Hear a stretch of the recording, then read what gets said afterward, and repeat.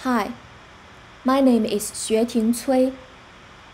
This is the title of our paper, UNet++ with attention mechanism for hippocampus segmentation. Analyzing the hippocampus in the brain through MRI plays a crucial role in diagnosing and making treatment decisions for several neurological diseases. Hippocampus entropy is among the most informative early diagnostic biomarkers of Alzheimer's disease. Its automatic segmentation is extremely difficult due to the lack of any contrast between its different regions. In this study, we use a well-known image segmentation model, UNet++, and we introduced an attention mechanism, CBAM, called the Convolutional Block Attention Module, to the UNet++ model. This integrated model improves the feature weights of our region of interest, hence increasing the accuracy in segmenting the hippocampus. This is an overview of my presentation. Firstly, I'm going to introduce the background issues of our papers. It's about the early diagnosis of Alzheimer's disease and the importance of hippocampus segmentation and the current problems. Then I'll introduce the dataset used in this study, followed by the network structure of our proposed method, UNet++ with CBAM, and then the loss function and the evaluation matrix. In the end are the experimental results and the related analysis. AD, Alzheimer's disease, is irreversible and can cause severe memory and behavioral problems. It will affect more people and families. Projections indicate that by 2050, more than 13.8 million people in the United States will have dementia. The studies showed that hippocampus volume is an essential quantitative indicator for Alzheimer's disease. So, correct segmentation of this region is critical to volumetric changes in the brain to diagnose early this disease. In the medical field, doctors use MRI to describe the internal structure and state of the brain to analyze brain disease. Manual segmentation requires highly trained, experienced experts and is very time-consuming. And present artificial intelligence technology plays an important role in the processing and analysis of medical images. Among various deep learning models, UNet performs well in image segmentation, and UNet++ performs better as an improved version. In this study, the data used for training our segmentation model were obtained from the medical segmentation decathlon challenge. The MRI provided by the dataset is T1 weighted. The region of interest were subdivided into the anterior and posterior parts of the hippocampus. Therefore, in the label image corresponding to MRI, there are two types of label values. In our experiments, we process the label data by merging the anterior and posterior part. considering them as the entire hippocampus. There were 260 brain MRIs available for this study.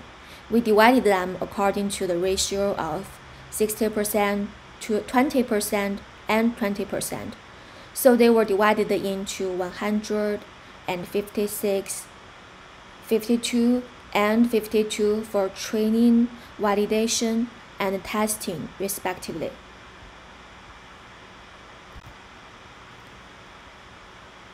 Based on the traditional UNet encoding and decoding U-shaped structure, UNet++ introduces a series of convolutional blocks that are used to bridge the semantic gap between the corresponding feature maps of encoding and decoding in UNet before the feature fusion.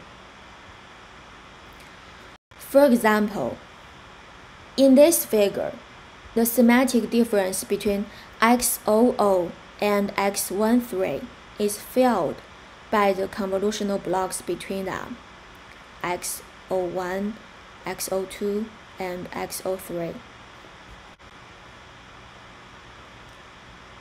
The black nodes and lines in the figure represent the original UNet network. Its structure mainly includes the encoding part and the decoding part. First, the encoding part is formed by the arrows pointing downward starting from X00 on the left.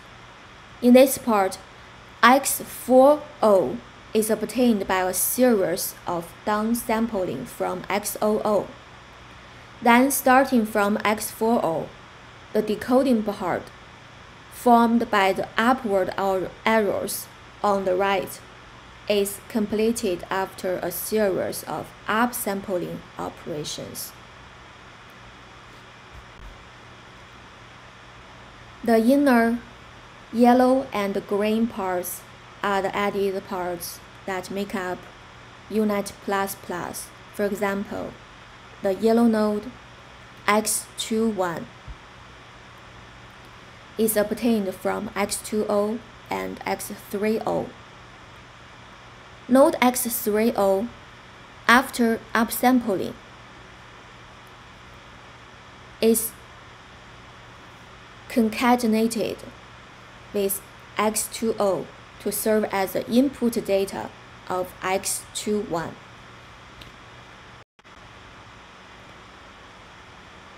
Similarly, for X00 and X13, with X13 after upsampling being concatenated with X00 to serve as the input data of X04 in UNet.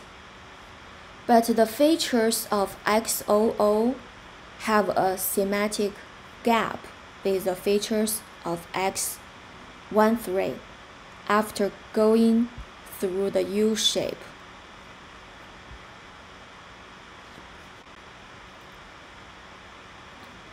So, UNet++ introduced a series of intermediate nodes between X00 and X13 to make up for this difference.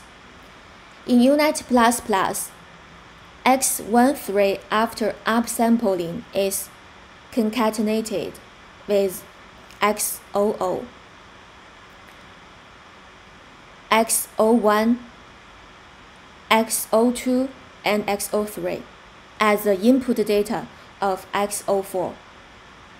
Therefore, the semantic gap between the feature maps of X00 and X13 is bridged. We introduced Attention Mechanism Model CBAM, Convolutional Block Attention Model, to enhance the feature map and improve semantic segmentation accuracy. The CBAM model enables the network to quickly locate the region of interest in the feature map. Due to the small size of our images, we only introduce CBAM before the final convolution operation in decoding part. First, the feature map generated by X04 is processed by CBAM. Then a convolution operation is performed to obtain the output result.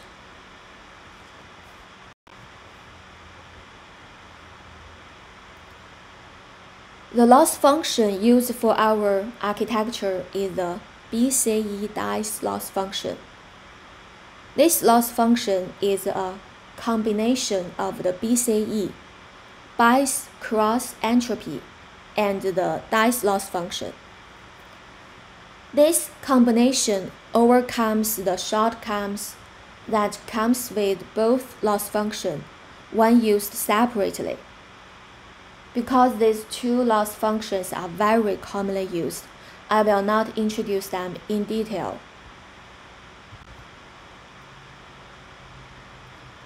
To evaluate the proposed method and compare the performance with others, we used 4 standard metrics in this study. First, we use DSC, mean depth similarity coefficient, to measure overlaps between the ground truth label AG and the predicted label AP. JSC, Jacquard similarity coefficient, is also called IOU, the intersection over union coefficient. That is, the intersection of the ground truth label AG and the predicted label AP divided by their union. We also calculated the precision index and the recall index. These 4 evaluation indicators are very commonly used and will not be introduced in detail here.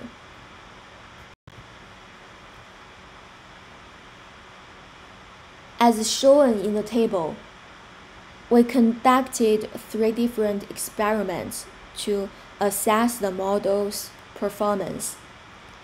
In each experiment, we trained the model 3 times to obtain an average of the metric data. All architecture models were trained with the same dataset. In the first experiment, we used the base architecture model UNet without the CBAM. Next, we used the UNet++ without the CBAM. Finally, we used both the UNet++ and the CBAM. In this table, we can see that the values of the 4 evaluation indicators of the proposed method are all better than the other 2 network models.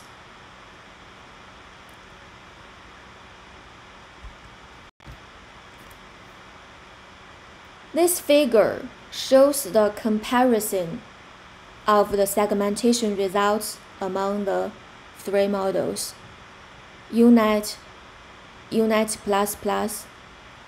and UNet++ with the CBAM. In the first column, we select 3 MRI slices of patient number 83. The second column is the predicted result of UNet.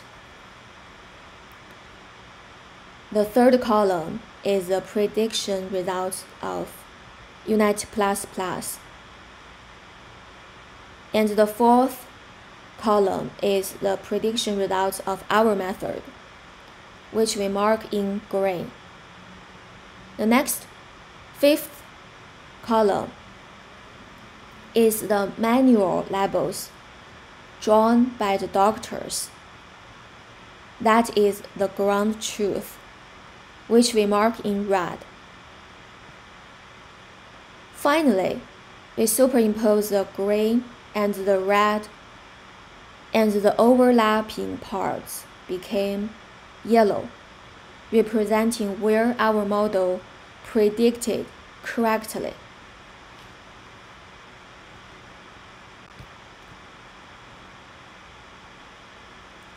This is the result of another patient. That's all for the presentation. Thank you.